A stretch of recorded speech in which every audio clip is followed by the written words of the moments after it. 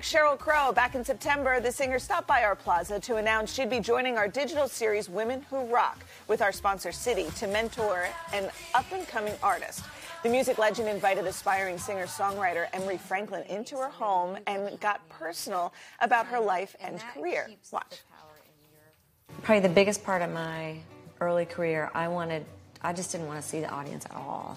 I became like a shoegazer, and I just didn't want to see the audience. And I got diagnosed with breast cancer, and after that, I wanted the lights up all the time. There was a moment where I realized that what we do isn't necessarily all about us, and it's about the eye contact, it's about the electricity or whatever it is in the room that moves perfect strangers. That is what music does. Can you imagine being taught those lessons by Sheryl Crow? To catch the full conversation and other episodes of Women Who Rock, head to today.com.